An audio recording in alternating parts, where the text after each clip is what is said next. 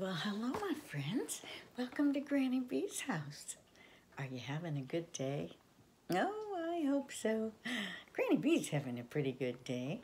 Are you remembering to be kind to the people around you? Are you doing little things to make the world a better place?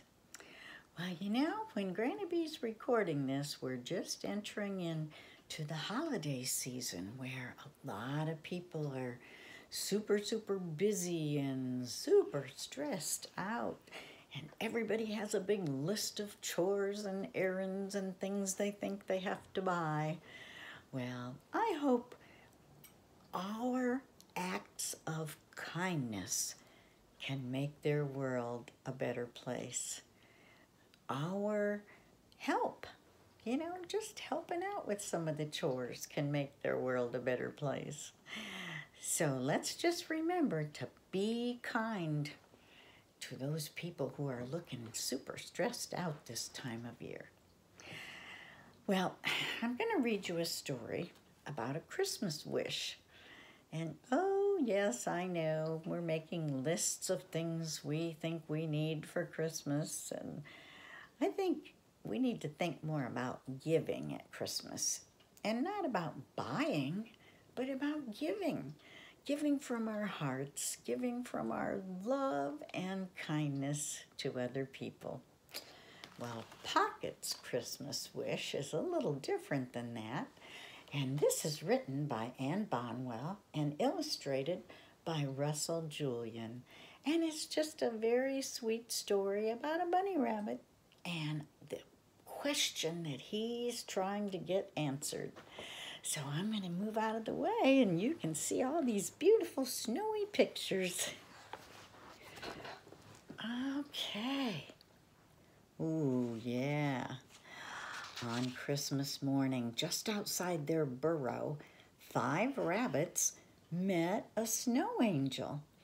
4 rabbits hopped ahead to the skating pond, but Pocket, the littlest rabbit, stayed behind. He had a question to ask. "Excuse me," said Pocket, "can you tell me the meaning of Christmas?" But the snow angel didn't answer. Pocket wrinkled his bunny nose. He twitched his bunny ears. He wiggled his bunny whiskers.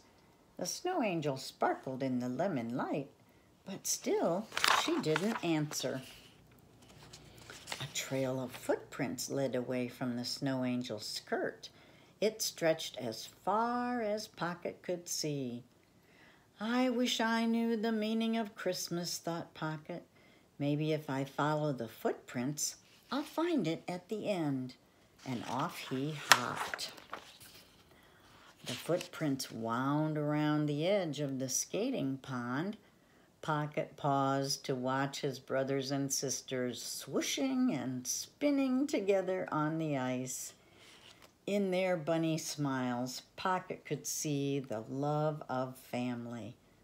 But the footprints didn't stop at the pond, so Pocket hopped on. Pocket followed the footprints to a holly bush where a little bird was trilling and chirping among the berries. As he listened to the merry music, Pocket could hear the song of joy.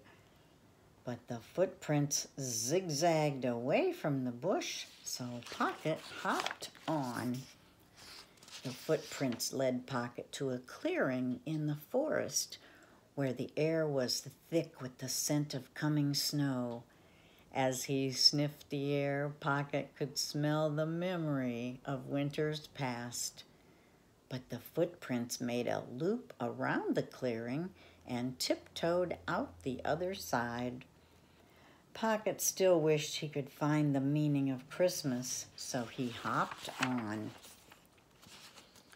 Pocket followed the footprints to a fallen log. It was starting to snow. He caught the dancing flakes on his pink bunny tongue. They tasted fresh, like the promise of something new. But the footprints didn't stop at the log, so Pocket hopped on. Oh, look at this. Up ahead, a pine tree grew tall and strong. Pocket sat under its branches to rest his tired bunny feet. The carpet of pine needles felt soft, like the comfort of home. He wished he could stay and rest a while, but the footprints weren't resting, so Pocket hopped on. Pocket was cold. The wet snow coated his bunny nose and ears and clung to his bunny whiskers. Pocket was hungry, but he couldn't eat the grass. It was tucked beneath the snow for the winter. Pocket wondered how he was supposed to find the meaning of Christmas with a rumbling tummy and icy whiskers. He plodded on down a hill and across a stream until he came to a small cottage with a dark red door. The footprints ended there.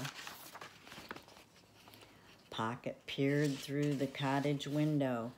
He saw 3 children gathered around a tree with twinkling lights. He heard their happy laughter and smelled the woodsy smoke of their log fire. He even tasted the faint flavor of cinnamon wafting out of the cracks around the window frame. The snow under Pocket's feet didn't feel so cold anymore.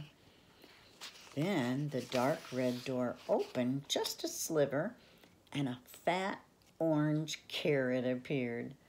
Pocket hopped over to the carrot with his mouth watering, but as he started to nibble, a baby wood mouse scurried out from under the shed. The mouse looked cold. The mouse looked hungry. The mouse looked up at Pocket with round mouse eyes. As he shared the carrot with the mouse, Pocket knew the gift of giving. At last, his wish had come true.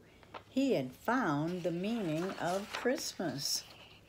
Pocket hopped home, his heart full of love, joy, memory, promise, and comfort, the gifts of the Christmas season.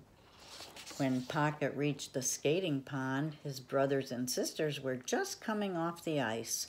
As soon as they saw him, they shook their bunny tails and thumped their bunny feet. "Merry Christmas," said Pocket as he chased them back to the burrow. And it was a Merry Christmas. Well, I hope you all have a Merry Christmas, and I hope all your questions and all your wishes can be whatever you wish for. You know, we all celebrate Christmas and other holidays around this time in our own way. And I hope you remember that the key to Christmas is giving. Giving your kindness, giving your love, giving your assistance, helping people out with all the things they think they have to do.